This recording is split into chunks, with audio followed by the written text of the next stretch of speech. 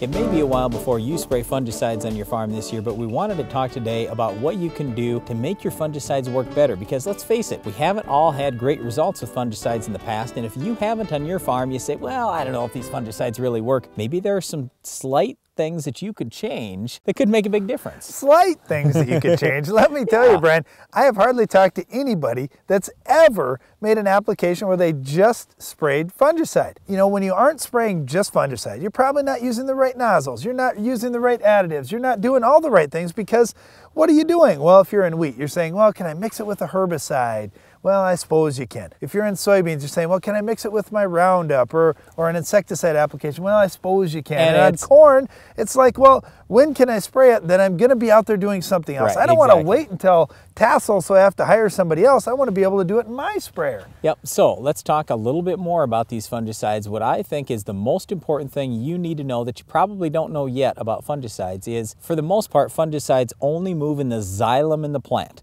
Okay, there are two transport systems in the plant, and I'm not going to get too deep in this whole thing. There's the xylem and there's the phloem. The phloem can move things both up and down. The xylem only moves up. So in other words, if the fungicides can only move in the xylem, they can only move up. So if you get good coverage in the top leaves of the plant, do you have any coverage in the lower leaves? Is the fungicide going to move to the lower leaves like a herbicide would? No, it's not. Okay, so now you don't have great control. You've just protected half the plant. So you got half your money's worth, that's it. So you have to have great spray coverage. The next thing that I would say is the most important step when it comes to fungicide use is you've got to spray at the right time. Remember that fungicides, and I don't care which one we're talking about, they are way better at preventing disease than they are at curing disease. So if the disease is already set in, you're already too late. You've already given up some yield. Yes, you might be able to stop the disease in its tracks at that point, but what'd you give up already? 2 bushels, 5 bushels, 10 bushels? I don't know. All I know is if you would have sprayed a little earlier, you would have had more yield gain. What I like is when we went down to Brazil and we were worried about soybean rust and we wanted to learn a little more about that. And we talked to the farmers who said, well, when do you scout for it? And they said, scout? Are you kidding?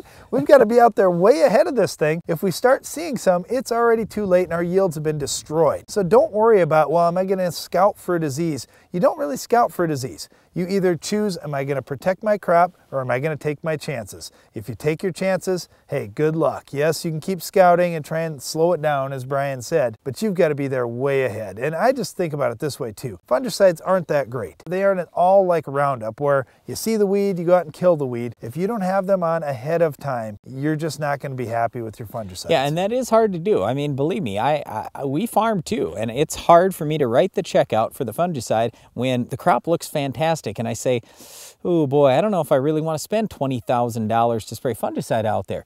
But you have to look at overall at what's your average going to be. And we've done so many studies on our farm. When you talk about wheat, you talk about soybeans, even in dry country, we're making that pay very consistently over the years. And when we get the big bumps, when we gain the 5, 10, 15 bushels, you know, you don't have to have very many of those gains and you just paid for your fungicide for the rest of your life. So yes, we haven't had the greatest success spraying fungicide in corn, but we're in a very dry area of the country. A lot of other areas have worse diseases, have much more humidity and moisture. So they're having greater success spraying fungicides in corn. And kind of the last thing, Brian, is picking the right adjuvant package to go with that fungicide. You need something that's going to help that fungicide penetrate and get into that leaf, and you just can't use crop oil or some of the companies do recommend crop oil, so we don't want to go against their recommendations, but all I can tell you is there are some different adjuvant choices that we've used where we've had better success. Well, why wouldn't you do something like Protix? Yeah, when you have something that's specifically designed to help with fungicide performance, that's the kind of thing you want to use. And again, you got to follow labeled directions. I agree,